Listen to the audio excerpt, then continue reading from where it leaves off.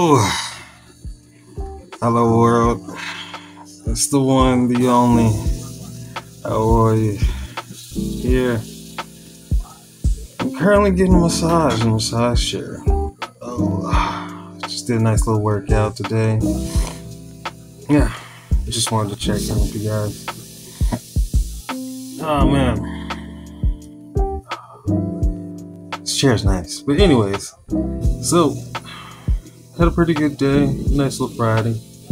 Had my second day at work. Oh, it wasn't too bad. I gave it a little hour of play at Putt Shack. It was fun. It's really, really fun, guys. Go check it out. I had a blast. I played with 2 guys from Expo, young cats. It was pretty fun. It was really fun, man. If you're in the Louisville area, or if you have a Putt Shack, by all means, please go, because it is dope. It's a really fun place to go with a bunch of friends, or even take on a date. Oh man, this chair's hitting the spot. Anyways, so today was very interesting. After I got off work, I went to go see my buddies at a local gas station up the corner, or whatever have you. Everyone's still there, same old thing, but you know, politics, right? So the conversation turned into office drama, so to speak. I don't want to talk too much about it, but I just find it still very interesting. You know, yet again, you know, people in high positions, higher power positions, leading with their emotions. You know, the biggest grief for my friends at the gas station was that their GM there was not hiring anybody, particularly hiring any people or giving anybody any hours other than themselves, the GMs. And I brought up the point that, you know, the 9 to 5 is just run by people and their feelings and emotions. And I told them, like, once again, you know, I've had to walk out on jobs yet again, over and over again, due to management, because they asked me, you know, where you been at? You know, it's been a while. And I told them, you know, I had a couple jobs here and there, but I'm back again. Oh my goodness, I don't care what nobody says.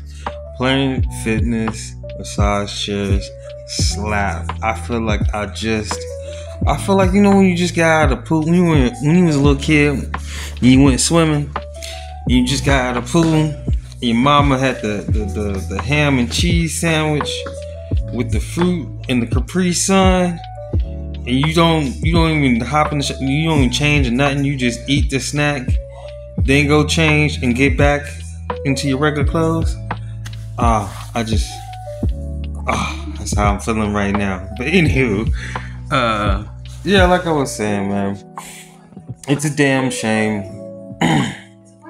And the more and more I realize that this 9 to 5 shit ain't working, the 9 to 5 gigs, just over and over again, just left and right, no matter what. Like, once I started noticing it, or once it started happening to me, the more I see it and notice it. The more I see and notice it, the more my mind starts gearing and turning towards actually having a business and making a business a brick and mortar with a good, healthy, cultivating environment for people. But the one thing that's the con to it, so to speak, that crossed my mind today is who you allow to work for you. Team is important. I learned today that my head chef and I think one supervisor, and then I think 2 other co-workers that I work with. They all came from another restaurant. And I was just like, huh. And then my coworker today, my senior coworker today, he's leaving, but he is leaving because another executive chef or chef that was working at Putt Shack had left or whatever, or something like that. But he's leaving too to go work with another chef. And I'm just like, that's how you do it. That's how you really move up and get up and grind. You know what I mean? Like, that's how you scale up, so to speak. Sadly to say, nobody's scaling up because of their abilities or skills. They're moving and scaling up in their industry because who they know. And who they know is important. Who knows you is important. But more importantly, it's like they've even seen what you did. So, I don't know, but enough about that. But today went pretty well. Went really well. I like today, but this whole week has just been something else. Really been something else. Yeah. Let me cut it here. I'll get right back with you. Because, man, I need smoke on this one. Alright, guys. So, yeah. So about this week. So, beginning of the week started out great. Started out really well. Real well. Went to orientation. Had orientation earlier this week.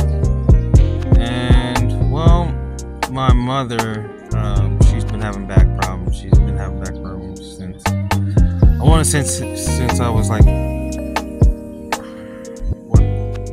12, 13, 14, something like that.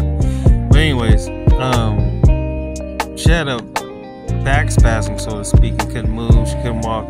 This is about the 3rd time this year this has happened. And previously I've missed workout on it. But this time go around it was something serious, and it's been weighing quite heavy on me.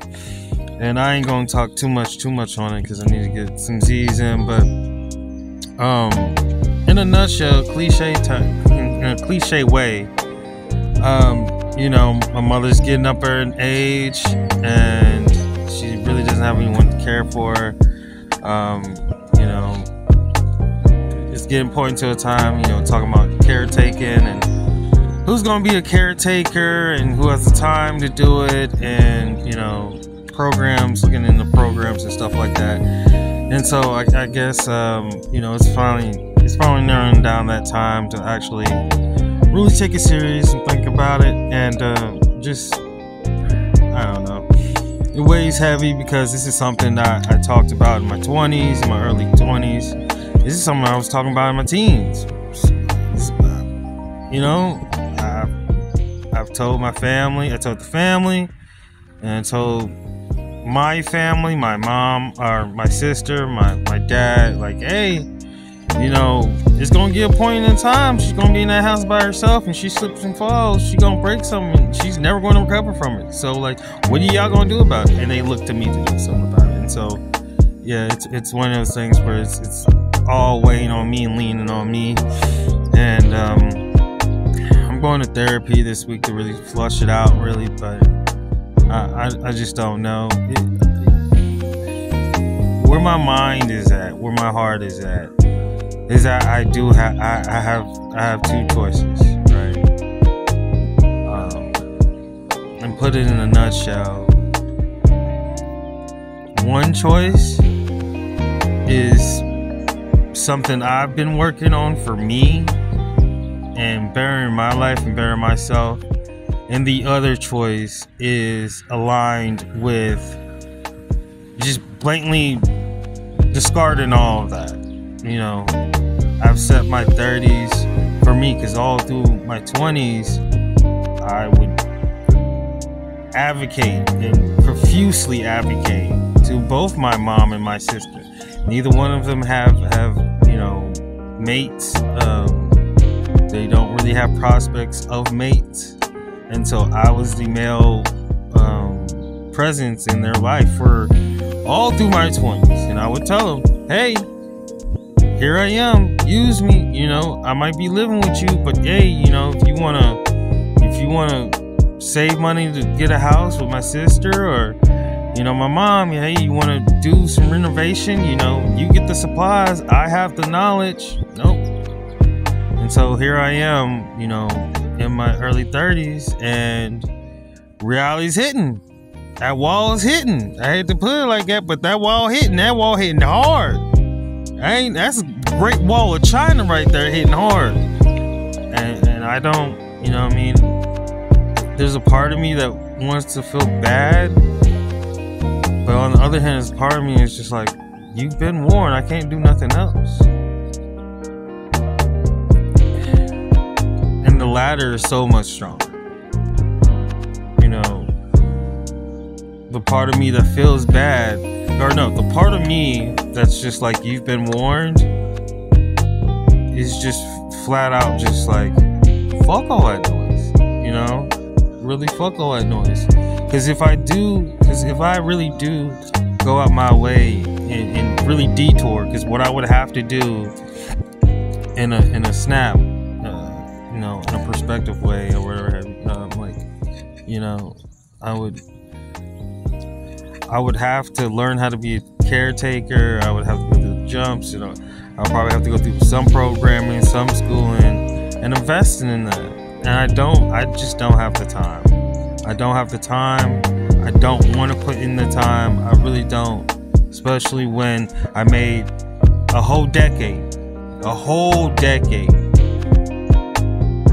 Now, you ask my family, they're going to save face. I'm saying it right now on record. They're going to save face. Nah, he never said that. All right. Remember, you're going to reap what you sow. Remember that. You know, your God don't like ugly. Gods don't like ugly.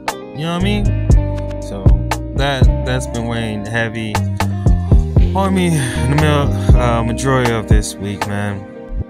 And so, yeah, but so far so good for the rest of the week. I've been working all this weekend. As you might see, I'm outside. You know what I mean? I'm outside with it. I'm outside with the crows. You might be able to hear the crows. I don't know yet. There's a big ass crow just chilling out here. Yeah, I'm outside with it just for the weekend or whenever I'm working out here. I work one side of town and kind of stay on the other in the garage. But yeah, work's going good. So far, so good. Getting the hang of things at the Shackity Shack, Putt Shack. It was packed. It was packed Saturday. It was packed Saturday night. It was a huge night. It was filled with nothing but a bunch of big adult kids. Let me tell you, just a big adult kids, just swinging little putts and hitting balls in the holes. That's it. Just a bunch of big kids, and I like seeing that. That was pretty cool. That was pretty cool. After 8, if you ever go to a putt shack and you're adult and of age, go after 8. There's no kids. The music is different, the vibe is different. It's almost like a club. It's a little baby club, to be all honest with you, with a bunch of games. It's pretty dope. It's kind of lined with Dave and Buster's, so to speak, where, you know, there's food, drinks, and games, and it's more known to go for games and drinks, so, you know, adult beverages and stuff like that. But you can bring your kids just before 8, and heck, Saturday night, Saturday afternoon, Saturday night. There was a bunch of families there, a bunch of parties there. It was really, really dope. It was really dope. We got slammed on the line at my little section. Yeah, I just wanted to touch base with y'all guys and let y'all get a little whiff of my week. I don't know when this video is going to be up. I'm hoping I get it done by the end of this day. I'm hoping before midnight. If I get it done before midnight, that's an accomplishment in my book. I cannot promise you nothing. I'm taking a Corey Kinchin approach to this, like, hey yo, I make a video, yo. Like, please like it, please like, subscribe to videos, please. Shout out to all the supporters out there. You know, I love you all. On all platforms: TikTok, YouTube, Instagram, Twitter. I also have a Twitter now. No worries, where else? So you got Twitter, follow me. I'll be talking BS and stuff like that about the days. I don't know what I want to do with TikTok so far yet. I just kind of threw it up there to see what's up with it, see how I feel about it. I had a whole, I still have a whole, like, plan to, I'll save that for another video. But yeah, I have a whole game plan for Eloy's World. The whole broadcasting, still got the whole broadcasting thing. I've been watching a lot of content creators on there, on Instagram. Man, the lives I had ideas for. Oh, I met a coworker. His name is Nikolai. He's from, Villanova? Nah. Something. He's from somewhere, right? But he's an artist too. And his story, his life story, is literally like a starving artist movie. Literally. Like, fell in love, like, was overseas, lived overseas, met American girl who was living in his country, fell in love, moved to America with, like, the whole 9 yards. Just full-fledged love story, artist, tragedy. I mean, I have to interview this guy. So hopefully tomorrow, he's up there tomorrow. I'm gonna ask him tomorrow and see what's up. Hopefully you'll see him if he's okay with that. Man, that would be so dope. Oh my goodness, so dope. Man, the ideas keep flowing. $1 billion baby, man. $1 billion baby. It's gotta happen. But I'm gonna get off here. I love y'all. Yeah. And remember, somebody, somewhere, somebody loves you. Peace.